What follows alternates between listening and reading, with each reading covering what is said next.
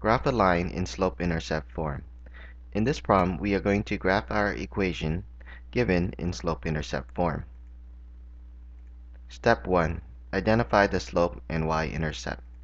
The slope-intercept equation is given as y equals mx plus b. So to identify our slope, we just correspond m, which represents the slope, to our equation given. So m corresponds to negative 2/3, and that is our slope. And we do the same thing for b, which is our y-intercept, and b corresponds to 2, so our y-intercept is 2.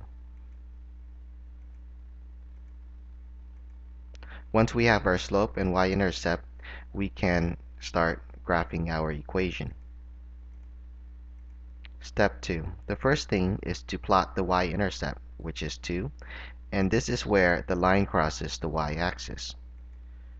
So the y-axis is right here, and 2, our y-intercept, is our first plot, and we plot that on 2 of the y-axis.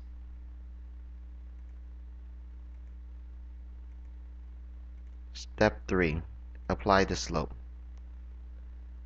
Now, when we apply the slope, we have to know that the slope is written as rise over run.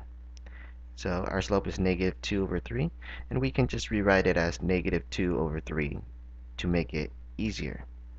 Now, starting at the y-intercept, we would start with the rise, and that's negative 2, so we go down 2.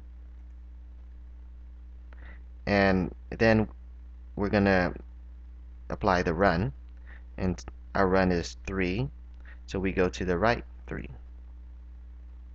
And at the end, we are going to plot another point right here.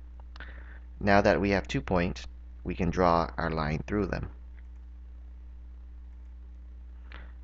Also, we should apply arrows on both ends of the line to indicate the line is continuous. And there, we have our line from the slope-intercept equation given. And this completes our problem.